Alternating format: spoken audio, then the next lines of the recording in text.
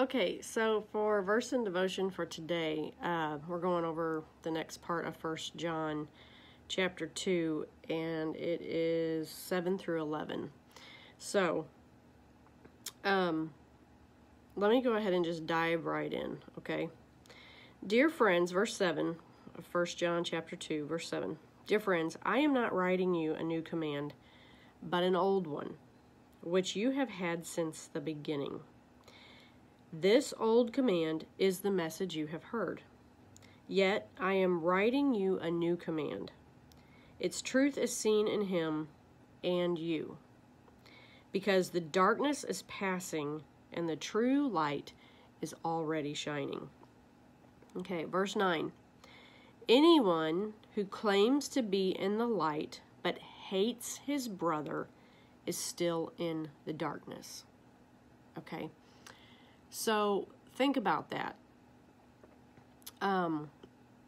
If you hate, I mean, that's a harsh word. I always tell my boys, we don't hate anybody but Satan. You don't hate. And if you have hate in your heart for someone, you can't love God the way that God's supposed to be loved, because God doesn't have any hate in him. That's not how it works. So it says, anyone who claims to be in the light but hates his brother is still in the darkness. Whoever loves his brother lives in the light, and there is nothing in him to make him stumble. Verse 11, but whoever hates his brother is in the darkness and walks around in the darkness. He does not know where he is going because the darkness has blinded him. Okay, what I want you to do, because this is pretty self-explanatory, I think. If there's anybody in your life that you would say that you hate, that you wish they were dead, or you wish something badly upon them, then you need to get that right with God, and you need to get to a point where you can forgive them. Because according to these scriptures, that's not good. Not good for you. And the reality is, it's going to mess you up. And they may not even know that you hate them. I hear that all the time. Well, I got a problem with this person. And that person probably didn't even know. Didn't have a clue. So you're the one holding all the junk. And that's just stupid. Let it go. Ask God to forgive you. And the reality is, if you think about it, are you perfect? We just went over this the other day. No.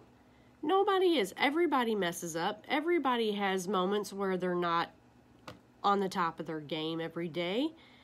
Let it go. Quit hating people.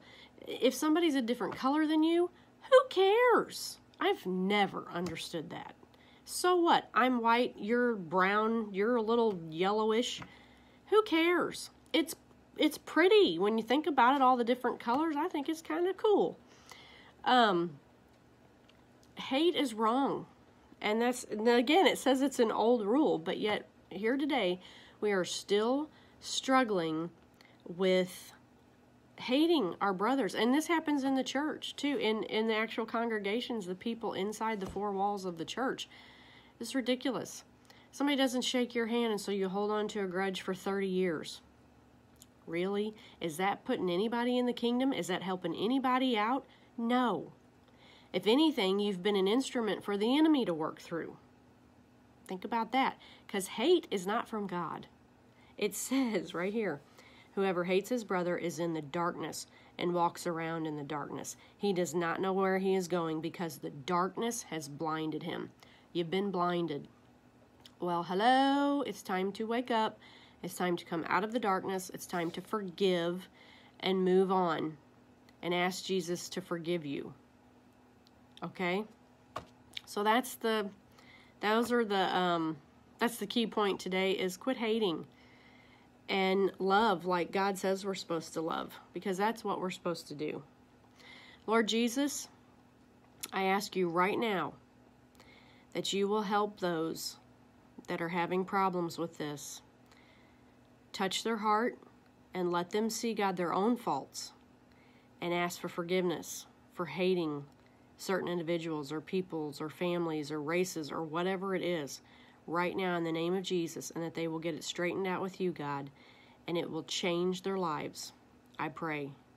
Amen.